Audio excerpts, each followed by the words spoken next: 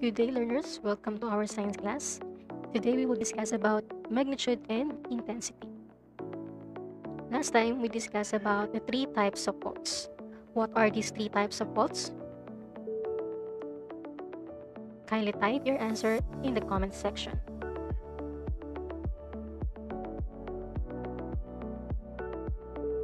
Correct.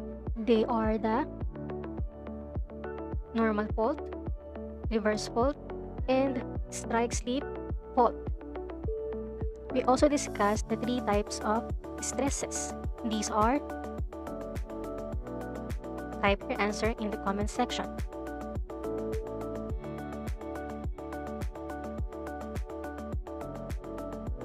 Correct. These are compression, tension, and shearing. And we also discussed how earthquakes are formed. Earthquakes are formed when there is a sudden movement along the fault. Okay? Now let's differentiate focus and epicenter. Based on the picture, can you locate where the focus is and where is the epicenter here? Alright, here is the focus and the epicenter is located here.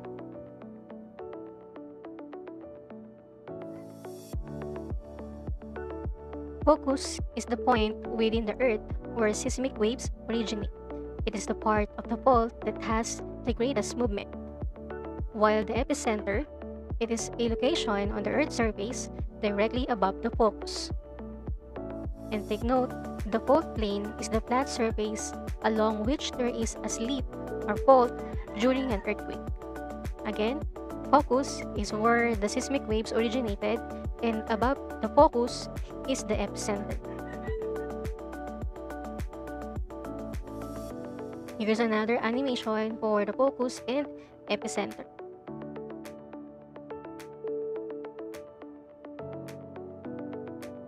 Now, faults are classified into two, which are active and inactive faults. When we say inactive faults or active faults, earthquake faults are caused by the movement of Earth's lithospheric plate. Active faults can generate earthquakes, while inactive faults can no longer produce earthquakes. This is an example of a fault system here in the Philippines. The largest among these fault system here in the Philippines is the Valley Fault system. This Valley Fault system is divided into two, the West Valley Fault and the East Valley Fault. If you want to know the nearest fault or active fault in your place, you can download the fault finder in a Google Play Store. Let's watch this video about a bit clip about this Valley Fault system. And then after this, you are going to answer some guided questions.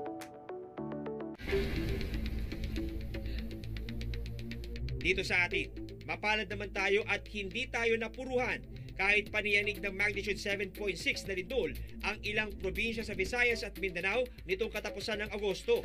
Sa mga coastal areas kasi tumama ang malakas na lindol. Ngunit hindi raw tayo dapat magpakakampante, lalo pat dapat daw nating paghandaan ang magnitude 7.2 na posibleng tumama raw dito mismo sa Metro Manila. Ayon kasi sa pag-aaral ng Japan International Cooperation Agency kasama ang Metro Manila Development Authority at Philippine Institute of Volcanology and Seismology noong 2004, maaaring gumalaw anumang oras ang West Valley Fault sa Metro Manila na itinuturing na mas higit na mapinsala. Kaya naman ang nagbabadyang sakunang ito, binansagan ng mga ekspertong The Big One.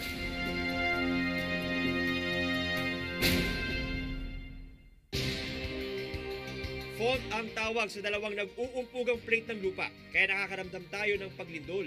Ang pinag-uusapang West Valley Fault nagsisimula sa Angat sa Bulacan at dumaraan sa mga lungsod ng Quezon, Marikina, Pasig, Makati, Pateros, Muntinlupa hanggang sa bayan ng Carmona sa Cavite.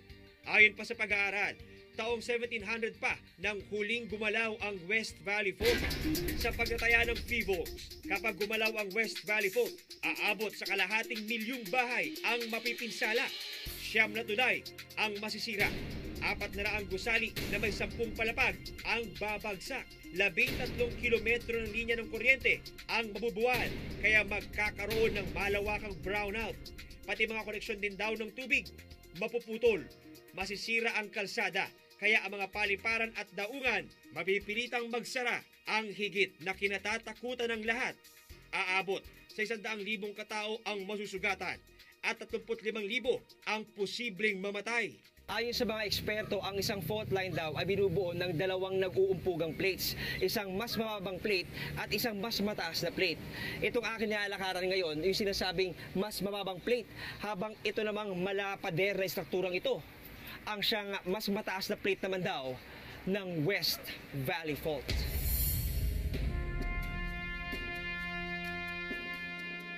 Kung susundan natin itong direksyong binabaybay nitong West Valley Fault sa bahaging ito ng Pasig City, makikita natin na yung nag-uumpugang plates, dire-diretso siya patungo sa commercial at residential areas dito sa Pasig City.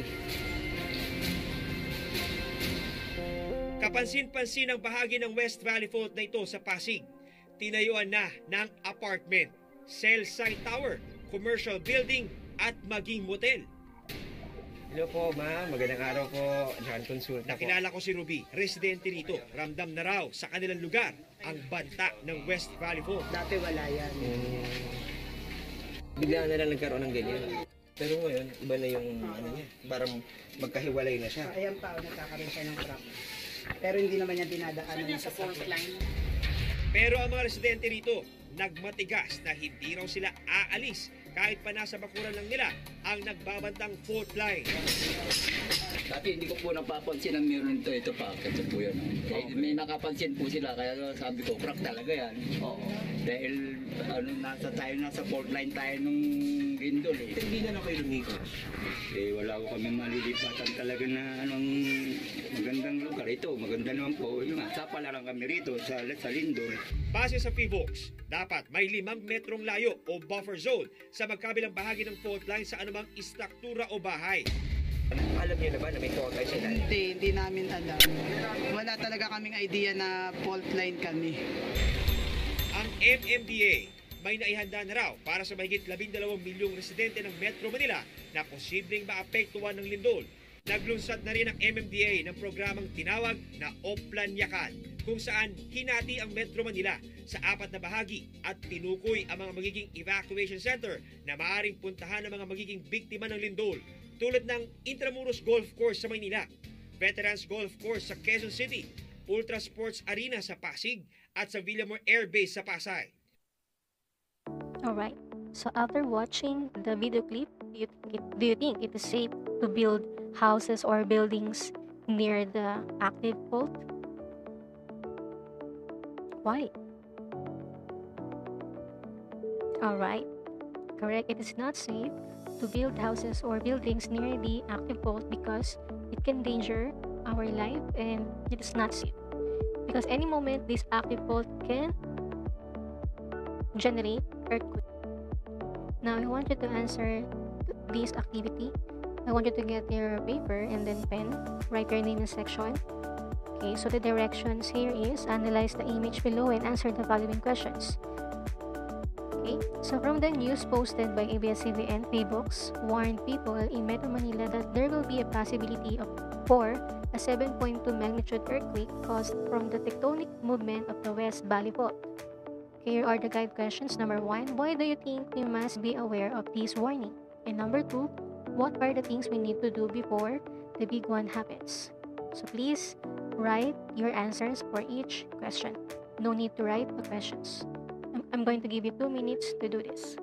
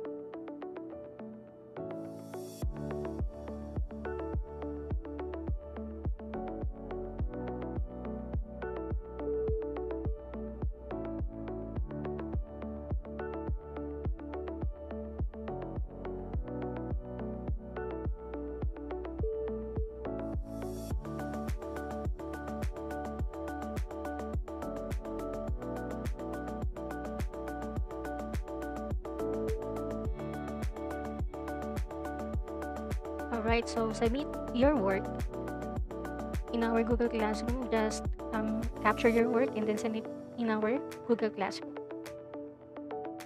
Okay, here are the difference between magnitude and intensity. When we say magnitude, it is related to the energy released by the Earth, and it is determined from seismic records. While intensity, referring how strong earthquake feels to observer. And it is the effects of earthquakes to people and its surroundings, like the infrastructures. And it's determined through observation. Let's have the magnitude scale used to measure the magnitude of an earthquake. We have here the Richter scale. It is developed by Charles Richter. The numbers used are in Arabic numbers, and it has decimals to the 10th place. Example, earthquake magnitude 9.2 on the Richter scale. Earthquake magnitude is a measure of the amplitude of the seismic waves recorded on the seismograph. Magnitude scales are logarithmic based on powers of 10, and seismic wave amplitudes increase by 10 times for each unit of the scale. So here is an example of a seismograph.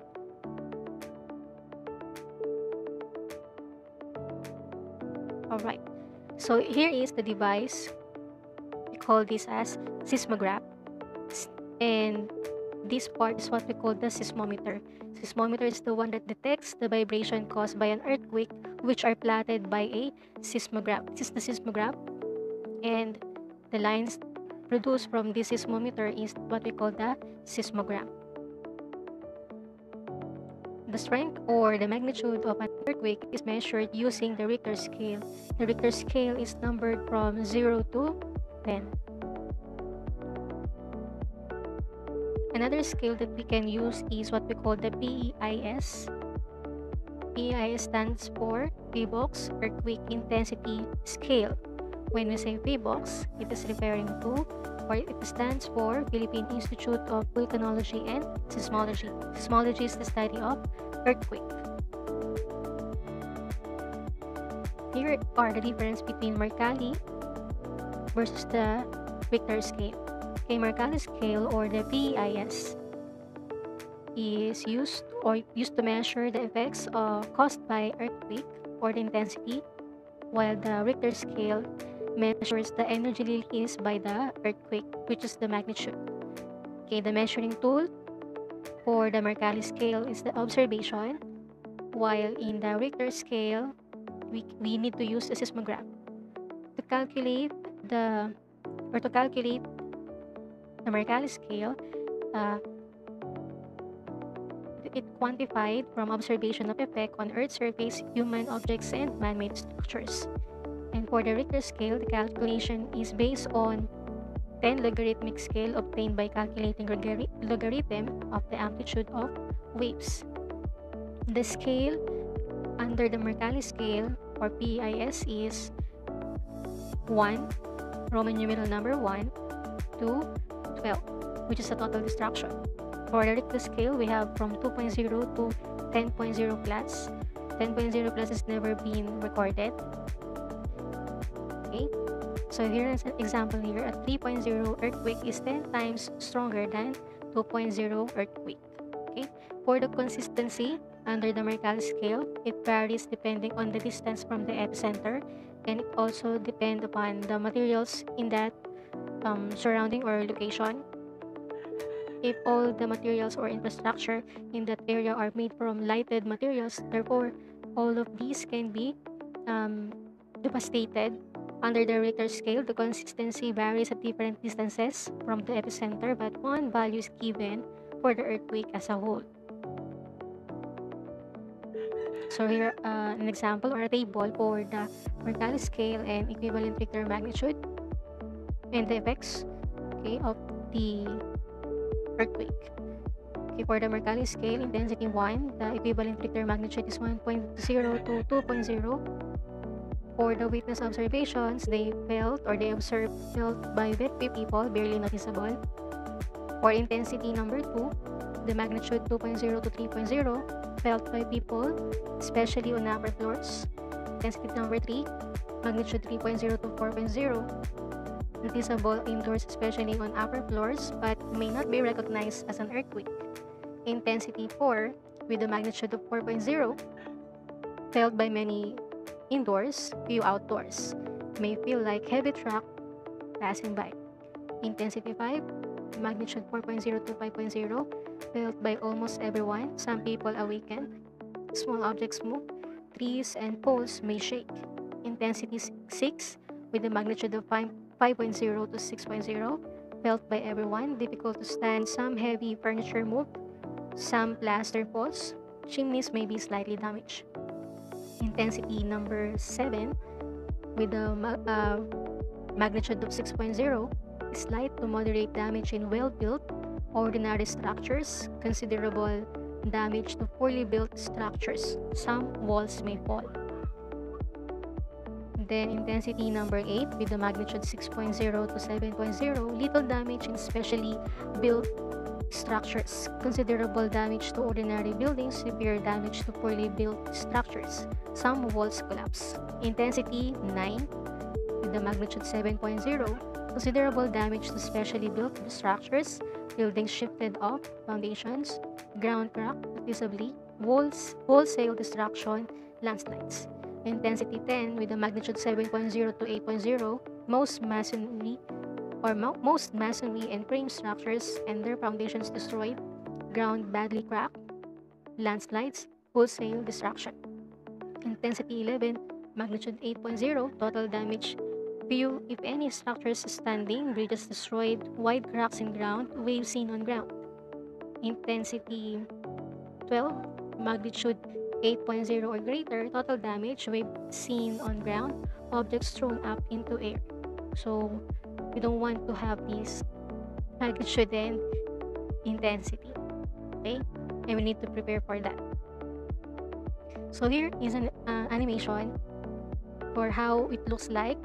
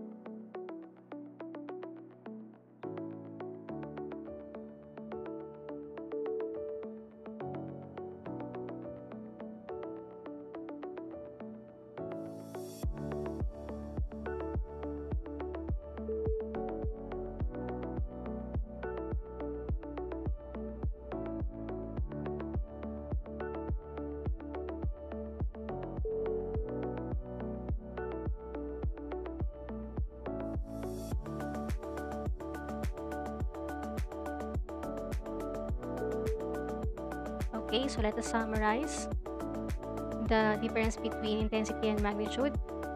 Intensity shows the severity of earthquake shaking that uses as descriptive scale.